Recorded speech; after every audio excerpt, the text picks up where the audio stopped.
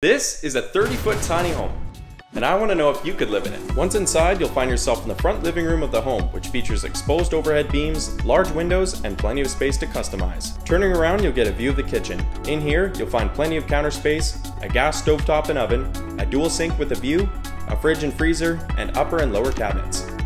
Across from the kitchen and up these stairs is the home's loft. Up here is enough room for a king bed, windows to offer a view, and a storage cabinet.